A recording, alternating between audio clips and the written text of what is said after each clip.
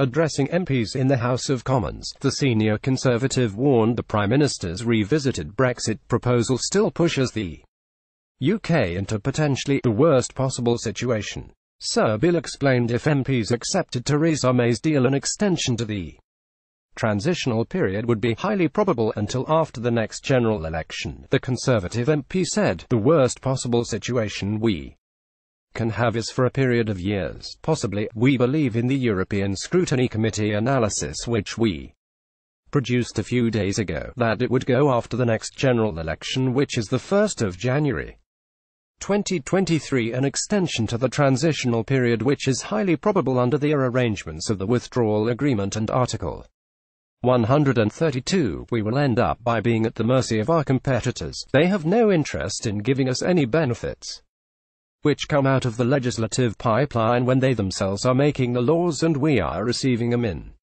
the most humiliating circumstances in the history of our Parliament. Never before in our entire history have we ever been legislated for by other member states." Brexit news. Sir Bill Cash warns May's deal could delay Brexit until 2023. Image UK. Parliament. Never before in our entire history have we ever been legislated for by other member states here. Bill Cash. And indeed,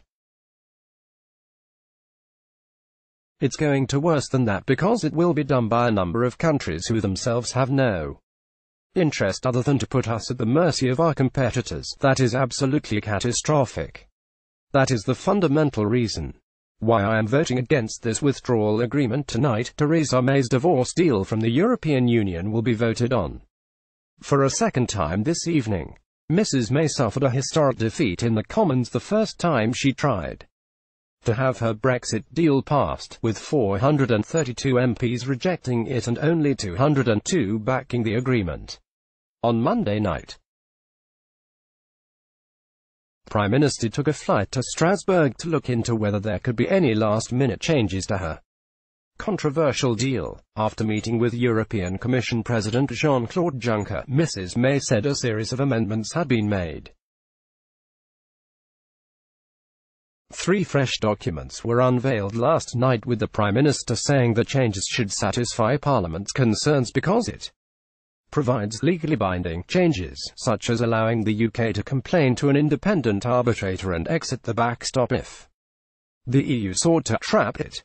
Britain's leader also claimed the UK could unilaterally leave the backstop if talks on a future relationship broke down. Mr. Juncker made it clear there will be no further negotiations on the exit deal, and if the agreement doesn't pass in the Commons tonight, there will be no third chance. However, her deal has now been dealt a blow by Attorney General Geoffrey Cox after he admitted the legal risk on the Irish backstop remains unchanged.